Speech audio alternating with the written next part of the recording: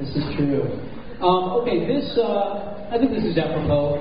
This is from, all I want to say is it's Katie, and I think there's a reason why they didn't use the last name. Because the question is she willing to stand up? Does she know? She wants to know, what am I thinking? Are you getting anything? Do you sense anything? Are you getting anything? I think she's a big fan of peace. Is that true? Is that accurate? You're for peace in general? Where is she? She's right there. There we go. Okay. He can sense what you're thinking. I can't even see you. I'll tell you what. That's a fun. Now the bloopers. The bloopers at the end of the show, especially the singing ones, are those? Do you rehearse those a lot? Are they improvised? We do. We rehearse our bloopers very, very well. I just want to get them right. Do it one more time, please. I'm going to follow the trick properly. But the singing ones are psych-outs. We don't rehearse them like you do. So that just happens all very quickly. We don't have time to rehearse anything on our shows. Gotcha. I do know that. What is that? That's a lot of fun, though. I mean, when we get it right, it's a lot of fun. Sometimes, though, it does become work. So they'll keep sending songs like, hey, how about these songs? This song's funny with that. So how many more seasons do you think Psych has in it, and what do you guys think you'll do after Psych? How long can it go? I mean... I think Psych could probably go out long. I don't know if Dule and Gus would be there. I guess it's maybe like another 2 seasons, maybe 2 seasons. As long as you all keep loving us, we'll try to keep doing it. How about that?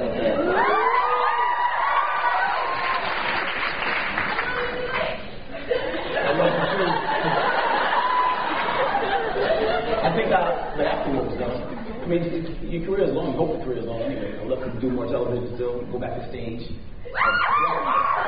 do a tap piece and go to dance somewhere. Wherever the road goes. So both of you have done a lot of stage. Both of you have been in the theater. And James, you have a theater company.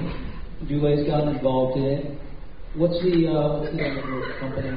And when did you guys form it, and how did that all happen? The name of the company? Yes. The name of the company is Red Dog Squadron. Which, it's kind of apropos. And you recently had a show that you starred in with Michael Weston, and it went to New York. Yeah, it did. Sort of unexpectedly did better than we thought it was going to, and then we just sort of rode that train all the way to New York, and Dule actually helped produce that. Helped produce the show, and there was a lot of Psych support for that show. A lot of people showed up in New York. A lot of people showed up in LA. It's true. Really felt the love. A lot of love. Yeah. But then if you saw the play, it was not Psych. It was disturbing is what it was. In a good way, though. Jackie Fabian. History and Psych. Where's Jackie? Right down here. Okay. What advice do you have for others who are interested in film and television industry, specifically aspiring actors and actresses? Is that you or your aspiring actress? Yes. Right on. All right. Well, I think you have to make the decision. Dule actually said it very eloquently the other night, that you kind of have to make a decision that you're either going to be an actor or you're going to spend the rest of your life trying. And you have to sort of commit to that idea, because anything less than that, it's not going to get it done. I mean, you're entering into one of the most sort of difficult kind of playing fields out there. There's lots and lots of people that want to do the same thing, and I think you just kind of got to flip the switch and say, I'm going to do this no matter what, and no matter how long it takes. And the good news is that there's plenty of stories out there of people that came from nowhere and didn't know anybody who did it. So I always say, if you have an insatiable desire to become an actor, then do it. You know, set the goal, set your eyes on it, and have tunnel vision. So this is what I'm going to do, and I'm going to do it, and I'm going to do it, and I'm going to do it.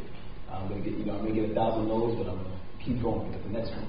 Yeah, you got to be okay with hearing 1,000 no's for every yes. By insatiable, it means you can be drooling when you do that. For myself, I just wanted to be an actor. I didn't want to do anything else.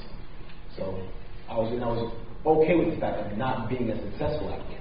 I was fine with that. I said, you know what? I don't mind being successful in my life. I'm going to be bartending until I'm 50. That's just like a reality. You have to wrap your brain around. Go for it. Yeah. Go for it. I'll see you on the screen. We're going to see together one day. That's what I said. Right. Jackie Johnson. Okay. Oh my God! Oh, she just realized who she was. Solved the whole amnesia thing. You can let it go. It's cured. Get some applause and meet her on to the theater, please.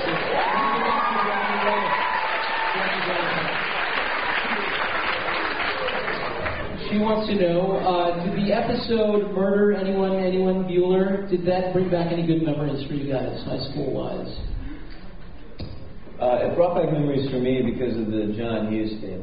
Right. There's another one of Andy Berman's episodes. That's an oldie, but a goodie. Yeah. Brought up. Oh, right on. Yeah, we were basically just riffing on all the John Hughes movies, which, you know, I grew up watching as a kid, so. And I actually got to go to my high school. That was a problem, wasn't it? Yeah. I got to go to my high school prom in the show because I didn't go in real life, so. I'm okay with it, though.